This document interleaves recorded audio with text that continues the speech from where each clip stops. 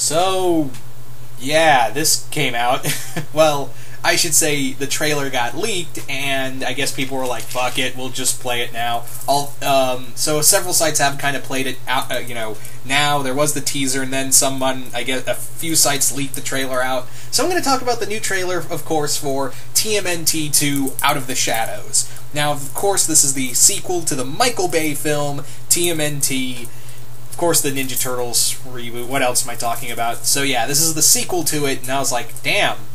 Feels like only last year the movie came out. And I know, yes, it's coming out. This movie's coming out 2016, but I was literally like, man, I still feel like we're watching the Michael Bay movie. Like, I still feel like it's still early in my mind from the previous film. It's terrible, don't get me wrong, but I still feel like it's so fresh in my mind, and now we have a trailer for the sequel. I was like, damn. Sometimes these sequels come out quick, don't they? Anyway, so let's talk about the trailer. Now, the trailer was actually good. I won't lie. The trailer is actually pretty good. However, you know how many times I've been fooled by by Michael Bay-esque Transformer trailers? A lot. And I will give them this. One of the few things, Michael Bay's Transformer trailers do right is that they make the trailers actually really good. Like, they won't make you want to see the film. All the trailers, even though all the movies are terrible, are actually well put together. At least the initial first trailers are. And this one was no different. Even the first, full-length TMNT trailer was pretty well put together. And this movie, for all we know, might be a crock of shit, like its predecessor, but on the other hand, it looks kind of good. Like, it looks like a TMNT movie I would want to see. Again, it may not be that, but on the other hand, this trailer makes you think it might be, and I'm hoping it would be, because from what I remember from the other TMNT, from the first TMNT film, all the Ninja Turtle stuff was good, and it looks like we're going to get more Ninja Turtle stuff in this from this film. At least that's what the trailer's telling us. Remember how much shots we saw of the Transformers in the other trailers, and yeah, I don't think I need to say that, because that goes without saying, but yeah, from this trailer, and again, I could be wrong, but this trailer looks like we're going to get more turtle-centric stuff, and that's kind of what we want. It's the Teenage Mutant Ninja Turtles. That's what we want. Anyway, let's go into the trailer itself. The trailer opens up, with all of New York just in awe of this portal opening up and these ships coming down. And I was like, huh, straight out the gate, we're revealing Dimension X. Okay. Yeah, and of course, Leo and the other turtles are gearing up, and it looks like, from just the trailers called Out of the Shadows, it looks like people are going to learn who the turtles are. And there's even this police captain, who I'm assuming, she looks familiar, I know that actress somewhere, but this police officer says, "Who are you people?" And he's like, and Leo said, I think it's Leo or Raph that say, we're just a couple of guys we're just a couple of New Yorkers who really love this city. I was like, that's how you do the turtles right there. They don't, they may be heroes, but they view themselves as New Yorkers, and they love New York. That's how you do the turtles right there. They don't see themselves as, these big turtle these big mutant turtles who do ninjutsu. They view themselves as New Yorkers. I was like, huh, that's really cool. So I'll give them that. We even get to see the new incarnation of Shredder, and I'm actually kind of liking the armor. I like it. I mean, I've seen the actor before in several other things. I knew he was in Jurassic World for all of, a minute before the I-Rex killed him. But I have seen him in other stuff, and the armor looks really good, and he looks like Oroku Saki.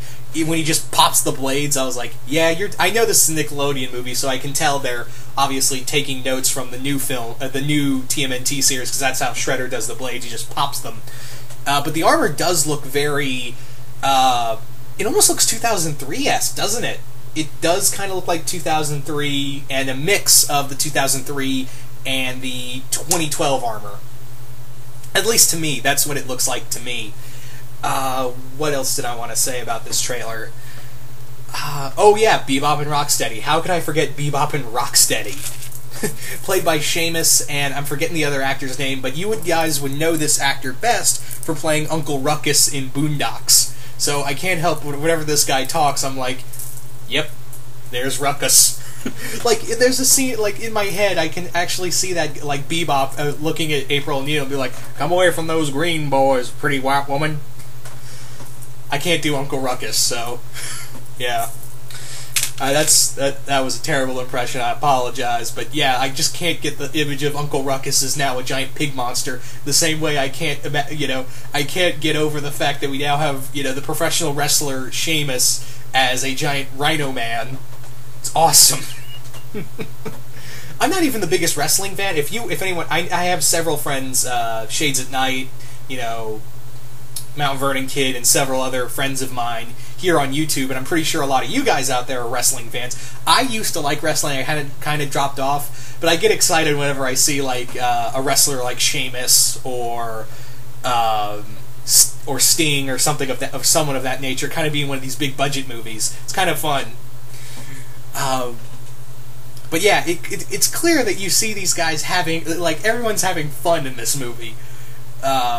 And I know some people have kind of complained about the Bebop and Rocksteady designs, because you do see them mutated in the film, along with Tyler Perry, who is playing Baxter Stockman, and you only see him for a little bit, but he looks so nerdy and geeky, and I'm like, yeah, they're taking notes from the 80s cartoon with that one, and even the designs of Bebop and Rocksteady are very 80s. I'm surprised that, because again, this was a Nickelodeon film. I thought they would try to bring a lot more influence from their 2012 cartoon, and not to say the 2012 cartoon's bad. I'm just saying that's the thing they created. That's something Nickelodeon created. So I thought they would have more influence in there.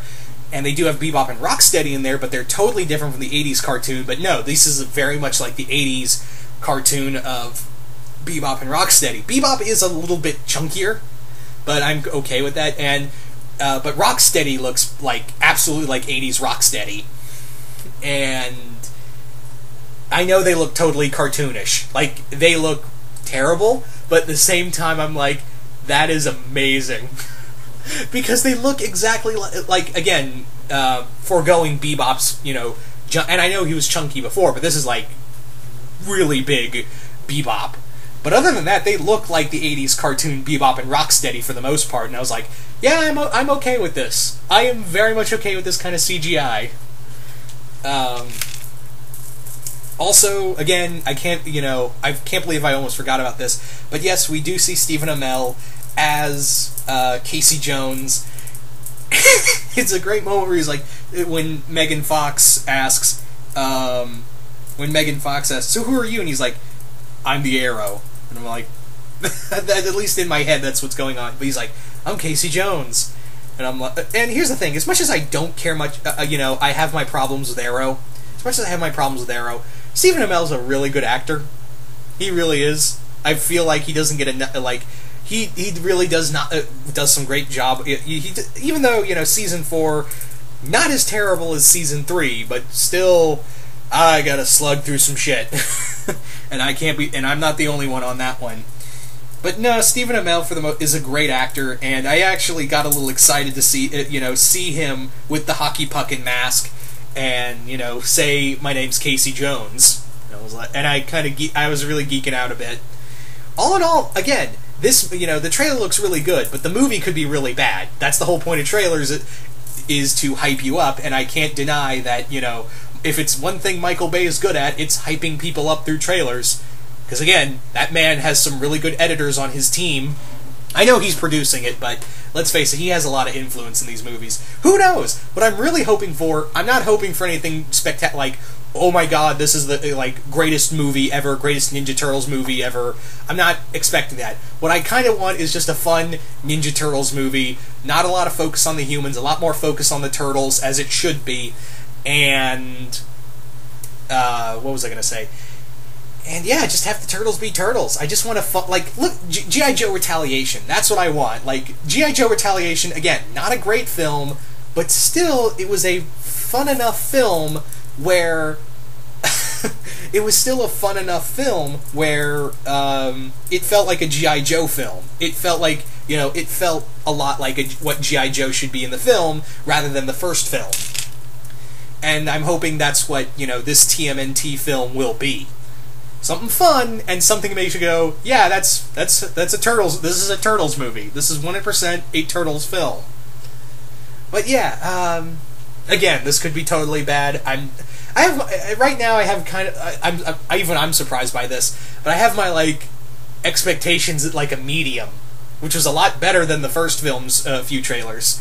But anyway, guys, you guys tell me, what did you all think of the Ninja Turtles trailer? Did you guys like it? Did you guys hate it? Just comment below, let me know, and once again, hope you all enjoyed this, and I will see you guys later.